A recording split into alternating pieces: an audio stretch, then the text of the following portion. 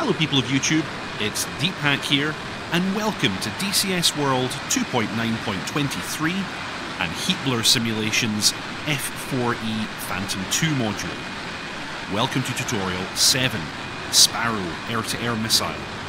Today we're going to demonstrate the use of the AIM-7 in this instance, semi-active radar-guided air-to-air missile.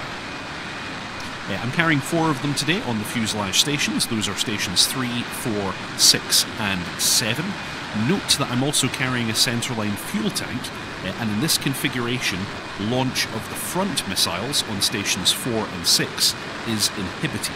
We can only launch the rear missiles on stations 3 and 7, until we jettison the centerline fuel tank, of course.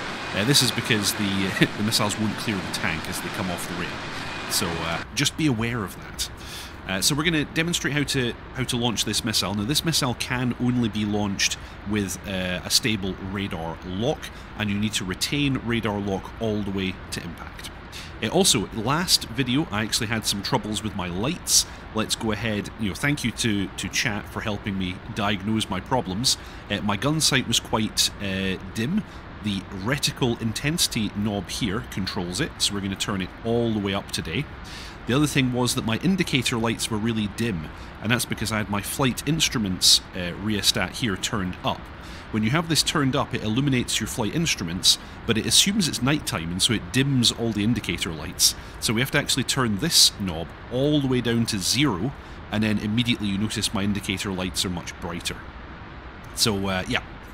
That was a small mistake I made last time. Just be aware that that's the case. You want to adjust these settings.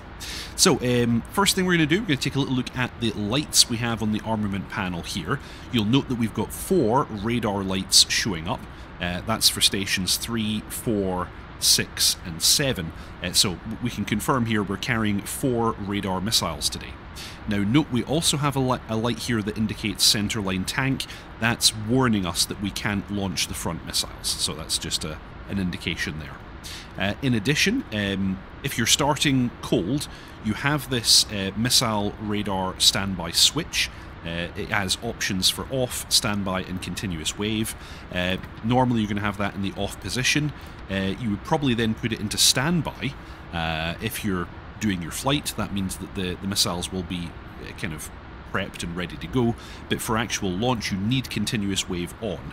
Now note, for some sidewinders it can take up to 4 minutes for them to actually tune and be ready. Once they're ready, the radar lights will illuminate, so just be aware of that one.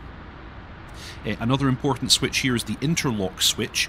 This determines whether or not launch is inhibited until you are within parameters. Normally you're going to have that in the in position. That means that you could pull the trigger to the second detent and the missiles will not launch. If you want to override, you can flip it down into out, and in that position the missiles will launch no matter what. But that probably means that you're going to waste a missile, because there's no guarantee that it actually sees the target, is within parameters and so on. So just be aware of that. Note my radar lights just came on. We've got master arm here, of course. We're going to have to go master arm on, and we're first going to drop that centerline tank. So if I push center in my armament panel and I move the jettison switch all the way down to the bottom position, which is stores, I can then push the button and centerline tank is away. And you'll note now that the centerline tank warning light has gone out. So we now have no inhibition. We can launch all 4 of these missiles. I can now deselect center position.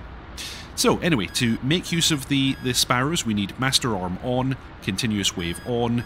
I would recommend interlock in, and you're then going to use your pinky switch, and you can go to the right once, gives you heaters, right again gives you radar. So on the side here we want to see radar and arm.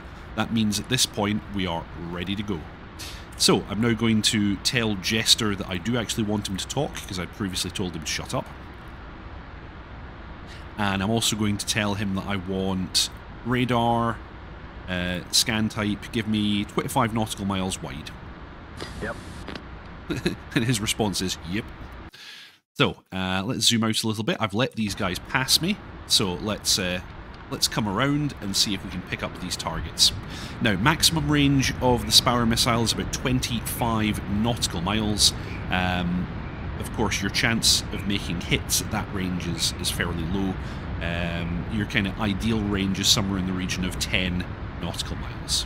Okay, have we come around enough there? We actually have. We're head on to the targets. Nice. Okay, that should make this fairly easy. Now, one quick thing I'm going to do, I'm going to go over the controls that we're going to make use of today. To launch the missile, we want trigger half action and trigger full action. You need to pull the trigger all the way to full action and hold it to get a launch. The gun missile pinky switch, I was using the left and right controls there. I went right twice from gun, and that gave me radar. What other controls are we actually going to use? That's actually it for employing the Sparrow. You don't really need to use anything else. Apart from that, as always, I'm going to use my Jester context action and my Jester UI action buttons.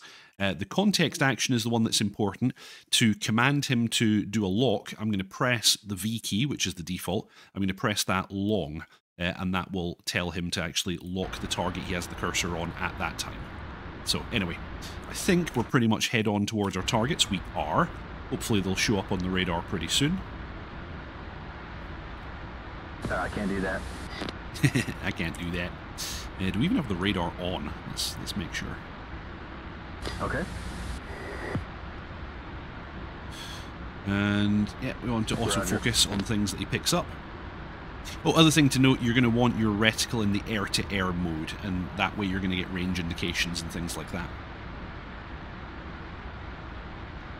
So we're going to continue inbound until we actually pick something up on the radar. Yeah, we've got faint RWR indications 12 o'clock, so they're definitely facing us. I'm now getting ground returns, so we are approaching those enemies. They're maybe just off to the right a little bit. Let's see if we can get them locked up. What I'll do, I'll cut here and I'll bring you all back once I have them on the scope. Okay, I just got the call from Jester, got some new bogies checking friend or foe, so let's unpause here. You see him putting the cursor on them, and that's no IFF. We have a bogey 2 ship, bra, left 5, 17 miles, 6,000. Locking bogey, left 5, 17 miles. Long press to V is telling him to get me a lock. Think we've lost the targets. Back to standard scan pattern. Yeah, we've lost them again. Let's continue inbound. We're getting some clutter here, you see, because of the ground returns, so it might actually be a little bit difficult to get them. I think we're in a kind of look-down mode. Oh, here we go. Okay. Locked. 1 potato, 2 potato, 3 potato, 4 potato, fire. Okay, so let's pause again. We've got new symbology, and also you'll note that Jester did a count there. You can't immediately fire the Sparrow. It takes a little bit of time to actually pick up the target and to receive information from the fire control system. So wait until he gives you the fire command. Now, we've got new symbology. This is basically exactly the same as what we had for the Sidewinder. We have R-max, we have R-min here. We have our steering dot, and we have allowable steering error. What we want to do is we want to maneuver to put the steering dot in the ASE, and then we want to wait until we're in range. At that time, we will get an in-range indication on the left here, and if we're within parameters, the shoot lights here, here, and here, we have 5 of them. Those will illuminate, and at that point we can pull the trigger. Just like with the Sidewinder, we have range indications on the gun sight as well. They give us 20,000 feet at the very top at the 12 o'clock. It's going to unwind clockwise. At the 3 o'clock position, we're at 12,000 feet to the target, and at the very bottom, we're at 3,000 feet to the target. Let's continue inbound. And let's put ourselves in the ASE. There we go, we got shoot lights. Let's pull the trigger. And that's Fox 1. Now we need to maintain the target locked, and we also want to maintain the steering dot in the middle of the ASE, if at all possible. That will give us the best chance of impact. We've got a bandit, fish bed, 12 o'clock, 4 miles. Okay, I'm going to launch a second missile at this time. That's Fox 1.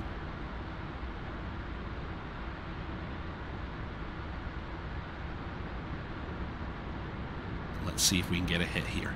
We're getting pretty close at this stage. No, I think I still haven't hit him. Launching again. And now we're within visual range, so my chances of getting a Sparrow hit are very, very low now. And he's trying to make us overshoot. Come on, show me some of that pilot shit. Okay, we got the brake X. That means we're too close. And we're going to lose the lock. Okay, I'm going to come away now. And another at 2 o'clock. So, we made 3 launches and we failed to get a kill. 4 o'clock high, and another at 5 o'clock. Oh, actually, I said I failed to get a kill. I think I see something over there, like a parachute. Did we in fact kill one? No, we didn't. I don't know what I'm seeing then. It's probably my missile striking the water. Okay, I'm going to get some distance. I've still got 1 Sparrow. We'll make a final attempt at that. But that is the mechanism that you would use. That's the way that you make use of the Sparrow missile. Despite me actually failing to get a hit there, we were head-on, which is a little bit more difficult. So let's get a little bit of distance here, and then we'll come back around and we'll try one last shot. And that should serve as a decent enough demonstration. I'll wait till I'm... Oh dear, wasn't paying enough attention. Could have flown into the water. Okay, let's come around at this point.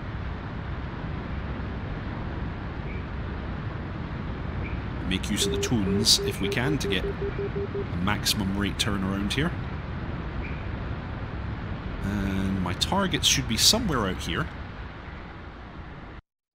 Yes, they are. Off to the left. And at this stage, they're going to be above me, which is going to be better. But no, I don't see... Oh, I think they were just off to the right. Yes. Roger.